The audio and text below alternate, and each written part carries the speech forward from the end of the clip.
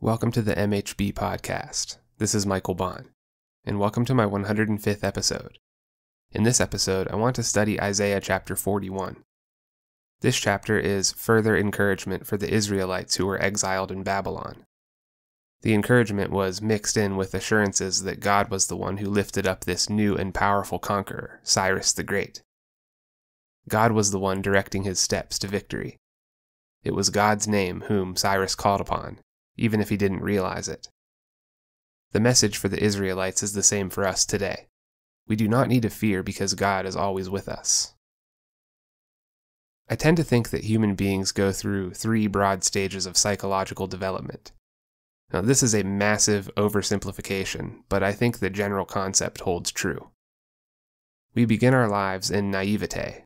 This is the first stage. Naivete is the innocence of childhood. It's believing that the world and everyone in it are basically inherently good. Prolonged naivete is a negative side effect of a safe and prosperous nation. Naive people make up the legions of followers who get behind the more clever, more sinister leader who claims to be able to usher in the utopia without God. The leader who pushes for a Marxist model of centralized power is not naive. This leader is simply manipulating those who are naive. So, one characteristic of naivete is the belief that humanity is basically inherently good. I'm choosing my words very carefully here. It's fundamentally incorrect to believe that human beings are inherently good. Although it's not incorrect to believe that human beings are capable of being good. The difference is that truly good people realize and accept the struggle that it takes to be good. Inside the crucible of suffering is where you can tell the difference between those who are truly good and those who have the capacity of being good but have not yet struggled for it. Human beings begin their lives with this sense of naive ignorance. Then reality or truth invades their world and shatters their perception. This is the second stage. This is the permanent dissolution of the safe space. This is the tragic realization that life is not what you thought it was, or what your naive self wanted it to be. Once naivete is stolen from you by the fallen nature of the world, you can never return to that stage. Many people who enter this second stage remain there permanently. These are the people you meet who are bitter and resentful. Most of them have lost their arrogance at this point. Most of them have buckled under the guilt and shame of refusing to bear up under the truth of reality. Some of them even fall into the mire of misery that attends unwillingness to work and the abusive manipulation of those around them who are still trying to be good. But occasionally you get one who is able to enter this second stage with their arrogance still intact, and these people are the real danger. Mixing resentment and arrogance results in the murderous desire to inflict the pain you feel onto others. These are the ones who, when the toxicity is fully metastasized, become rapists, murderers, and mass shooters. These people are like Cain in the Cain and Abel story. Degenerating into that type of person is one of the worst-case scenarios. But it's far more common for people who lose their naivete to simply become cynics. They've lost all faith in the potential for good in the world and in themselves. Nihilism is one way to get there rapidly. It's quite tempting to believe that everything ultimately ends in nothing because then you are absolved of the responsibility that comes with faith in the good. For a person who has been given a clear, hard look at the fallen nature of the world, I actually don't think that it's possible to recover from that without God. I don't think it's possible to see past temporal reality without a relationship with transcendent reality.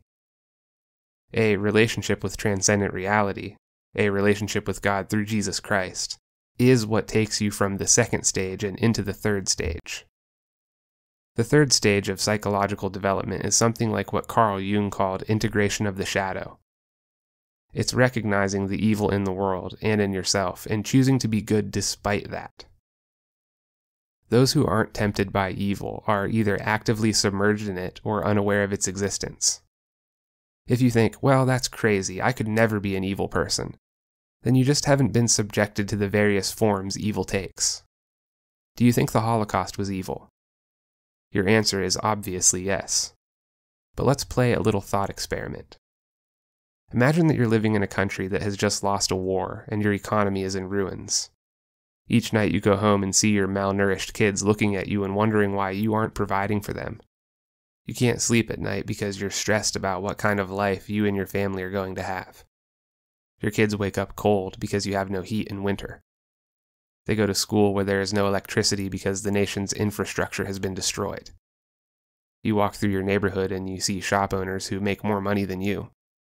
These are people who don't even belong in your country anyway.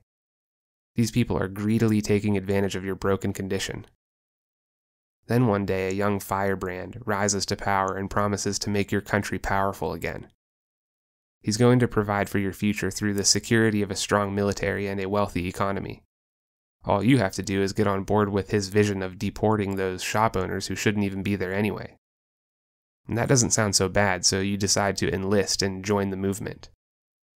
At first, you and your comrades go in and remove these shop owners from your neighborhoods.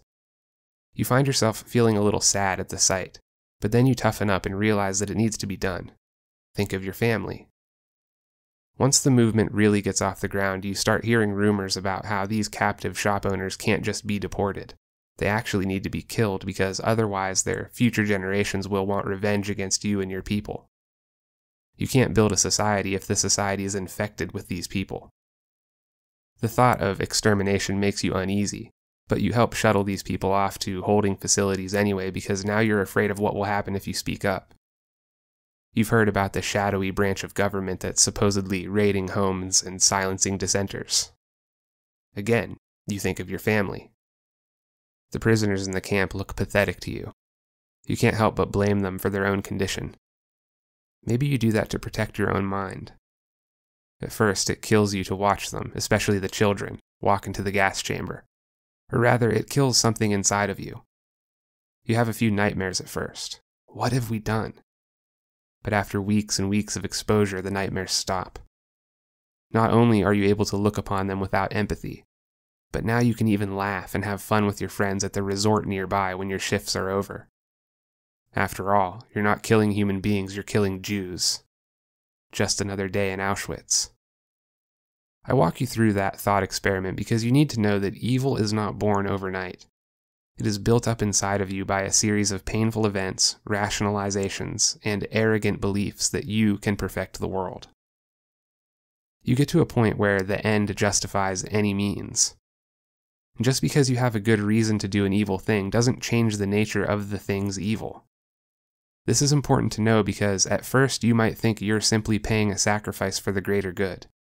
But what happened to the Nazi prison guards is that their character adjusted to the actions. Evil changes you, even if you begin with good intentions. Not only do you acclimate to evil and become more comfortable with it, but you actually begin to enjoy it. That process has warped many people in the past, and it will warp you too if you aren't aware of it. So, the third stage of human psychological development, the stage that requires a relationship with transcendent reality, is understanding the tragedy of your situation and choosing to resist evil and walk through the tragedy by faith. This is the crucifixion that is followed by the resurrection. This is the death and rebirth that is symbolized by water baptism. This is the narrow path that restores you to proper relationship with God, and it's only possible because Jesus walked this path first to show you the way. The person who has been redeemed from the fallen world is the person who resides in the most advanced form of human psychological development. This place is where God was trying to bring the Israelites in chapter 41. They were currently inhabiting the cynical zone of tragedy because they had lived hard lives in exile. They needed a reason to hope, and they would find their reason in transcendent reality, or in God himself. The Persian conqueror Cyrus's reputation had spread through the regions east of Mesopotamia. He was unlike any other leader the mountains of Iran had produced before. After taking control of Media and the Babylonians, Cyrus had a large kingdom from the borders of Babylon and Elam in the south, to the Aegean Sea across Asia Minor, to the Black Sea in the north, and to the borders of India in the east. God was moving in Cyrus and directing the course of history through him. Let's read chapter 41, verses 1 through 4. Listen to me in silence, O coastlands. Let the people renew their strength. Let them approach, then let them speak. Let us together draw near for judgment.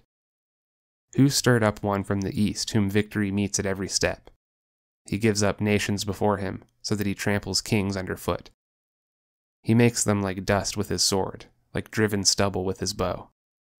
He pursues them and passes on safely, by paths his feet have not trod. Who has performed and done this, calling the generations from the beginning? I, the Lord, the first, and with the last, I am he. God invited the Hebrews and the foreign nations to come forward and make their case for idolatry. He wanted them to do their level best at disproving his sovereignty in favor of their own made-up worldview. He also challenged the unbelieving people to match the strength he had given to believers. The reason he did this was because he wanted to lay out the evidence for them as in a courtroom. Then the people would be free to make their own judgment. At its core, this was God's invitation for the people to see him as sovereign over history and to see him as the source of renewal for their strength. God pointed to the rise of Cyrus as the first piece of evidence for his sovereignty. Cyrus's reputation had spread far and wide at this point, so the people knew who God was talking about. The name of the Persian king had reached the lips of those who sat in the world's seats of power. Cyrus began his rise when he was crowned king of Persia in Pasargadae. Pasargadae was located in the Iranian mountains east-southeast of Babylon. Then he rebelled against Media and conquered their capital, Ecbatana. This victory made Cyrus the ruler of the vast Median Empire, and it happened exactly according to God's plan. Cyrus had become a king who was empowered by God, and that made him unstoppable in combat. But the Persian was also a master diplomat. When he took Media, he found that many of the empire's vassals were unhappy with the status quo of things. He used their dissatisfaction to his advantage and gained the loyalty of many without so much as a struggle. Cyrus was skilled in dealing sensitively with the religious and ethnic differences of his subjects. He paid close attention to what people wanted, and so he was able to gather many territories into his campaign trail without ever having to personally be there. I mean, what would you do if you were one of these territories? You probably never had enough to eat, and your respective empire didn't care whether you lived or died. Along comes this charismatic Persian who sends your community financial relief, rebuilds your infrastructure, and shores up your own religious institutions. You're probably going to take your sweet time responding when your imperial overlords cry for help and defending against him. You see, unlike the brutal Assyrian emperors, Cyrus's main goal was political and military victories rather than personal deification and ego boosting. God showed the people the success of Cyrus and then reminded him that he's been raising up leaders like Cyrus from the beginning of time. Even this new Persian king was just another cog in God's machine. God called himself the first and the last, which is how Jesus refers to himself in the book of Revelation. This means that before anything was, God is. Generations come and generations go, but God has been with each one of them since the beginning. This is one of the reasons that I absolutely love studying history. All of the disciplines provide value for edifying the Christian, but I think there's something special about history. When you study history with a mind for God, you see his fingerprints all over it. God challenged the people in this chapter to review the historical record and see that he is in all, through all, and above all. In the same way, I think we should accept the challenge of surveying history to see the innumerable ways God has worked in the past. Let's read verses 5 through 7. The coastlands have seen and are afraid. The ends of the earth tremble. They have drawn near and come. Everyone helps his neighbor and says to his neighbor, "Be strong." The craftsman strengthens the goldsmith, and he who smooths with the hammer him who strikes the anvil, saying of the soldering, "It is good." And they strengthen it with nails so that it cannot be moved. When the islands and the faraway coastland nations heard about what God was doing through Cyrus, they trembled with fear. These are the people who came forward to make their case in favor of idolatry. Instead of looking to God, they looked to each other for strength. I want to make clear that this passage is not condemning fellowship with other people, but it is condemning the prospect of looking to other people or to another person as taking God's place in your life. I can tell you exactly why this is a terrible idea. When you meet someone who is impressive to you, the temptation is to idolize them. One problem with idolizing a person is that you're either ignorant of or irresponsibly overlooking their flaws. If you're ignorant of their flaws, then you're in for a rude awakening the moment you get close enough to see the ugliness. If you're intentionally blind to their flaws, then you're putting them in an impossible situation. You're projecting a fiction onto them that they'll never be able to satisfy in reality. You begin to worship this fiction, and that makes the relationship thoroughly one-sided and imbalanced. The person you idolize will likely lose all respect for you and maybe even start to dislike you. Not to mention the fact that your relationship will be full of deception and unsaid truths. It's highly toxic, and it can only lead to catastrophic failure. Instead, understand and accept that all human beings are fundamentally broken, and make the choice to love them anyway. Keep God on the throne. So these people who heard about the spread of the Persian Empire turned to each other for support instead of turning to God. The result was that they all set to work building more idols. In the ancient world, when an idol fell off its pedestal onto the ground, it was considered a sign that the god was impotent. So they soldered the statues and nailed them down in an attempt to stabilize their work. The stupidity of their actions seems obvious to the modern reader, and it might have been obvious to them as well. Their insistent dependence on idols was likely caused by their own personal pride, not their ignorance of the true and living God. You can tell this by how they reacted to each other upon finishing an idol. They clapped each other on the back and said, "It is good." This is a strong textual link to the creation account where God says of his own creation, "It is good." This link suggests that the idolaters were in the mindset of believing themselves to be their own gods, which is really the heart behind idolatry. Human beings are designed to worship. We can't help but worship something. Idolatry is simply the natural consequence of a person who refuses a relationship with God. That's what idols are. They're objects that you can worship without relationship. There's no need to obey an idol, and you only have to acknowledge it when doing so is convenient for you. The desire to stabilize their idols is indicative of a genuine human need. All of us need stability. God is the only reliable source for that stability. His statutes stand firm. His world is firmly established. His throne is established forever. His word will never pass away. His character is unchanging and eternal. Both Israel and these other nations needed stability. The pagan nations tried to get it by nailing down what they already believed and boasting to each other about it. Israel chose to get it from God's eternal order of word, salvation, and creation. Let's read verses 8 through 10. "But you, Israel, my servant, Jacob, whom I have chosen, the offspring of Abraham, my friend.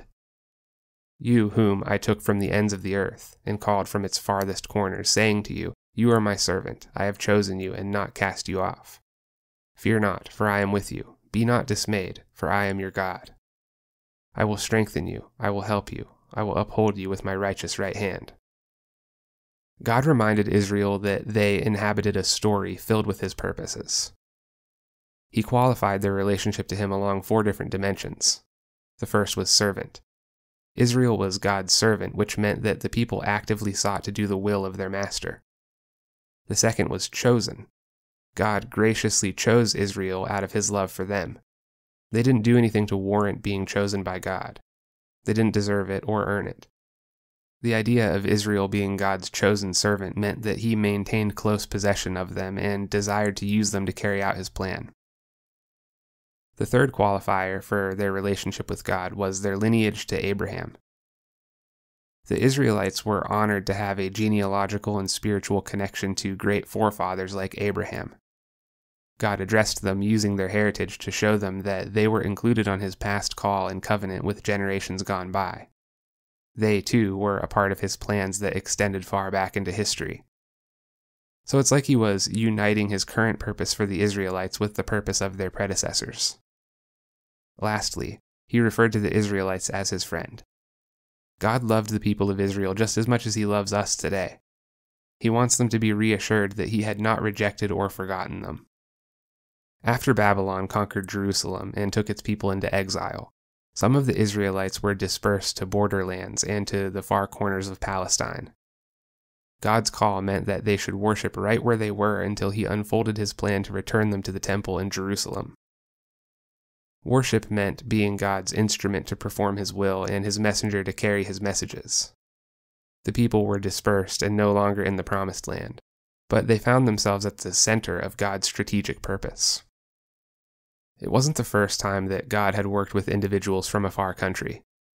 Back when Abraham was called Abram, God took hold of him, strengthened him, and gave him the faith necessary to go on the journey to Canaan. God's plan was to raise up a mighty nation through this one man. This nation was Israel, and God's purpose for Israel was that it should bring a blessing to all the other nations on earth. During the exile, God remembered his covenantal promise to Abraham, and he had no intention of abandoning his people during this time of trials and warfare. Today, all who come to God by faith in Jesus Christ are included in that family and are beneficiaries of God's unwavering love and commitment. The people of the foreign nations had to secure and fasten down their idols during times of trouble. But for Israel, God secured and fastened the people down during times of trouble. They had God's call on their lives. This probably brought them a tremendous sense of meaning and purpose, but it may also have been attended by some fear and anxiety. It's likely that they felt anxious over being in the presence of God because that meant the stakes could not go any higher. But they were also afraid of being abandoned by God. They were probably well aware of their various sins and their relative uselessness that came as part of being insufficient. They felt that God had proper grounds for abandoning them. God assuaged these fears by insisting to them, "I am with you." This was the same thing he told Moses. Jesus also said it to his disciples when he sent them out into the world. He declared to Israel that "I am your God." So despite the fact that Israel had breached God's covenant prior to being exiled, they didn't have to face permanent separation from him. Not only did God not abandon them, but he actually strengthened them and upheld them throughout their entire ordeal. We saw God do the same thing for Moses and the Israelites when they failed to enter the promised land and had to wander in the wilderness for a generation. He fed them and kept their clothes and shoes from wearing out. Let's read verses 11 through 13. "Behold, all who are incensed against you shall be put to shame and confounded. Those who strive against you shall be as nothing and shall perish. You shall seek those who contend with you, but you shall not find them.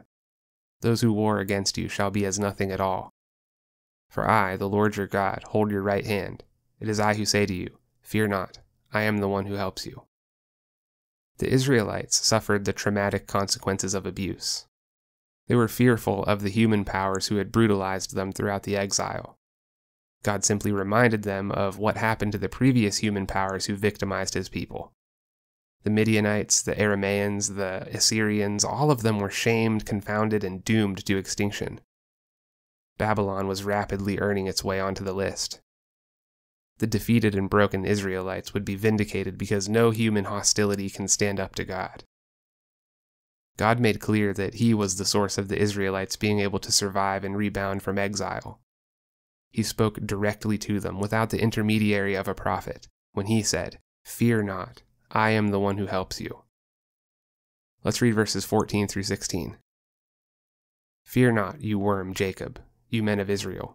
I am the one who helps you, declares the Lord. Your Redeemer is the Holy One of Israel. Behold, I make of you a threshing sledge, new, sharp, and having teeth. You shall thresh the mountains and crush them. You shall make the hills like chaff.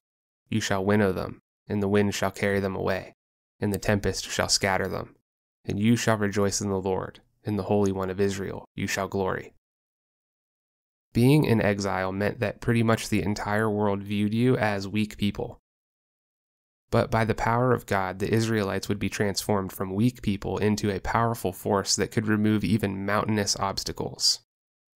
Of course, this project would actually be carried out by Cyrus and not the Israelites themselves. But if you get into a street fight with Mike Tyson on your side, then the two of you are going to look like a very formidable force, whereas you by yourself would look like a weak worm. God called himself the Israelites' Redeemer, which was an indication of his intent to rescue them from their captivity and foster conditions under which their spirits could flourish. Cyrus was the conqueror who would deliver the Israelites from exile. He was likened to a threshing sledge, which was a wooden platform studded underneath with sharp objects. It was dragged across harvested crops to rip them open. God also used the terminology wind and tempest to reference his guidance of the forces of history. The Israelites didn't have to worry about being God's enforcer against Babylon. Their job was to support and encourage Jerusalem in the restoration of the temple. God wanted the Jews to rejoice and sing praises as they worshipped him. Their job was like a continuation of the order given to Moses. You are to be to me a kingdom of priests, a holy nation. Let's read verses 17 through 20. When the poor and needy seek water, and there is none, and their tongue is parched with thirst, I, the Lord, will answer them. I, the God of Israel, will not forsake them. I will open rivers on the bare heights, and fountains in the midst of valleys. I will make the wilderness a pool of water, and the dry land springs of water. I will put in the wilderness the cedar, the acacia, the myrtle, and the olive. I will set in the desert the cypress, the plane, and the pine together, that they may see and know, may consider and understand together, that the hand of the Lord has done this, the Holy One of Israel has created it. The Israelites refused the false salvation of idolatry and instead looked to God for their rescue. God stirred up Cyrus to defeat Babylon so that the Israelites could return home. But one of the downsides to this was that they'd have to survive the journey. So God reminded them that in addition to controlling the tempest of history, he would also pour out refreshment on his people for his own glory. And this was like a commentary on the Israelites' use of natural resources to survive once they were leveraged out of their homes in exile. It could also be understood to mean that God provided them with spiritual sustenance when they were surrounded by dry idols that did nothing but sit there. Jesus called himself the source of living water and said that whoever drank living water would never thirst again. The abundant production of water was a common theme among visions of God redeeming the creation.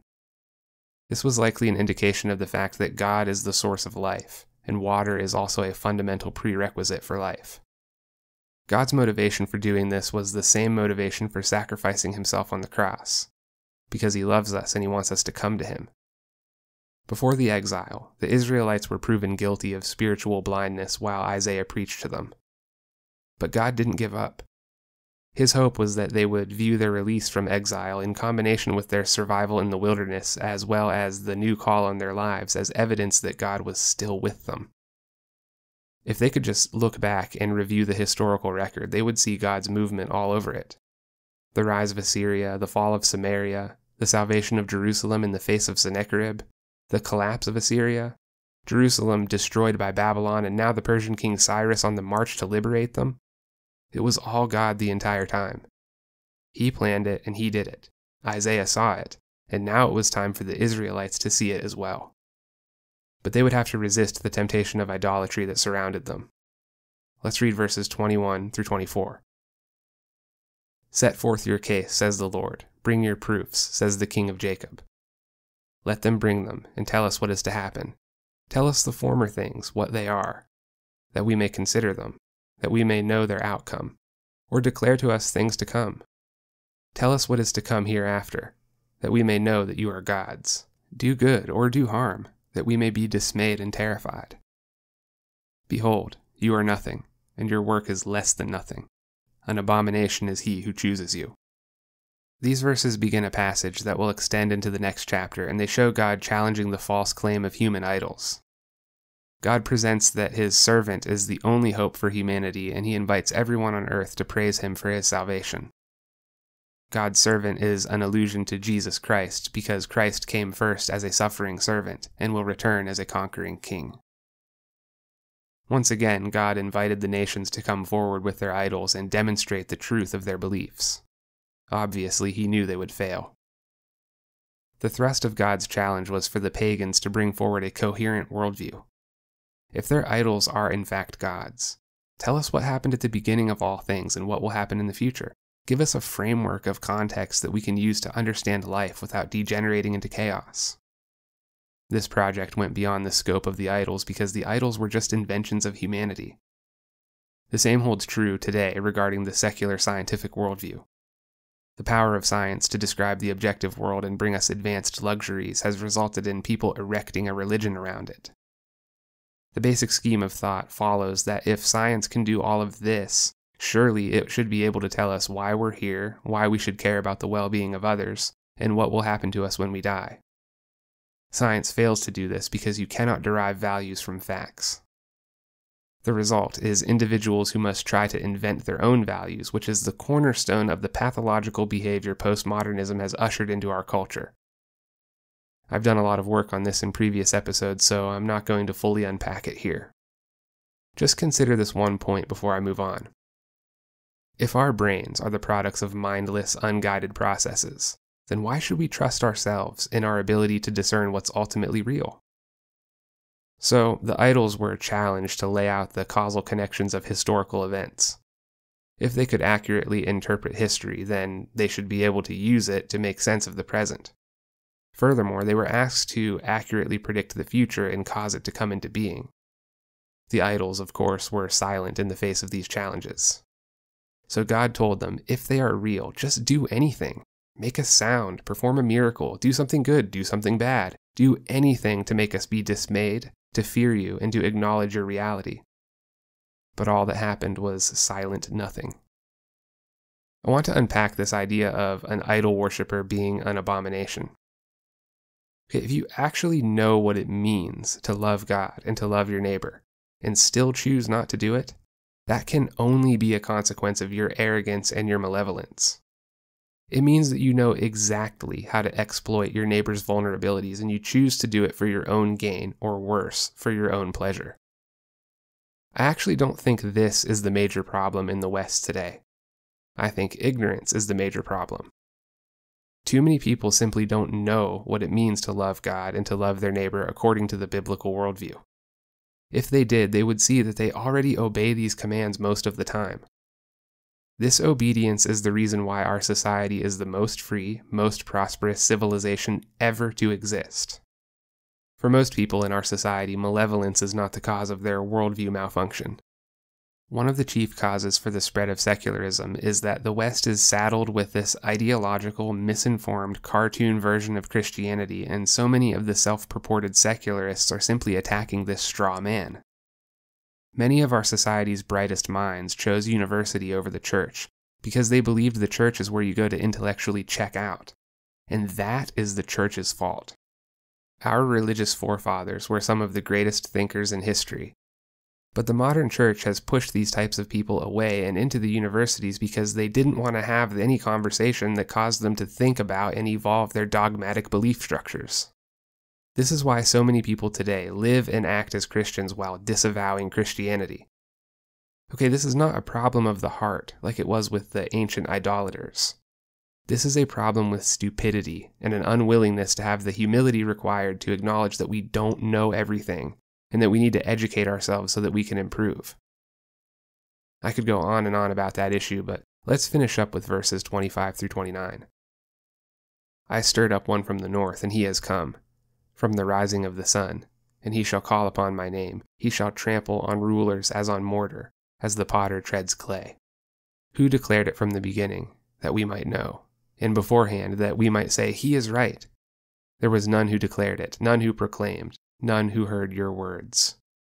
I was the first to say to Zion, behold, here they are, and I give to Jerusalem a herald of good news. But when I look, there is no one. Among these there is no counselor who, when I ask, gives an answer. Behold, they are all a delusion. Their works are nothing. Their metal images are empty wind. Once God summarily dismissed the impotent idols, he himself answered his own challenge by predicting the arrival of Cyrus and the Persians. God called Cyrus the one stirred up from the north and from the east. As king of the Medo-Persian Empire, Cyrus was ruler of Media in the north and Persia in the east. Cyrus did not know God, but he called on God's name for his own diplomatic advantages. God used the policies of Cyrus to advance his purpose for the Israelites. This accurate prediction of the rise of Cyrus was held in contrast with the idol's complete silence when challenged to see the future. Not only was God able to foresee the conquests of the Persians, he was also the one who caused it all to happen. The Israelites had been given the announcement regarding Cyrus before Cyrus actually arrived. They were already designated, chosen, and equipped to carry this news to Jerusalem. The historical record matches this claim by showing us that the initiatives to restore Jerusalem did in fact come from Mesopotamia. Sheshbazzar, Zerubbabel, Nehemiah, and Ezra were the leaders of the initiative. So God was able to successfully present evidence of his omniscience where the idols failed to do so. The only reasonable conclusion was that the idols were all a delusion and that their works amounted to nothing. This same conclusion is being arrived at by many thousands of people today. They're asking themselves the difficult questions about their presuppositions and discovering that their worldviews amount to nothing. This nihilism is resulting in the widespread scourge of mental illnesses like depression and anxiety. You cannot believe and act out a nihilistic worldview and maintain your well-being at the same time. This is because you are not the source of life and well-being. God is. At the beginning of this episode, I walked you through what I consider to be the 3 broad stages of psychological development that each person goes through. We start off with innocent wonder at life and all the possibilities. Then reality and the truth of human nature invades this innocence and shatters it. And finally, by the power of God, we transcend our suffering by voluntarily acknowledging the crucifixion of innocence on faith that this sacrifice will result in a resurrection of ourselves as the truly good and truly loving people that God always intended for us to be. If you enjoy this podcast, please rate it on Apple Podcasts. You can find the link on my website. You can follow the MHB podcast on Facebook or Twitter at MHB Podcast. Tell your friends about it and share it on social media.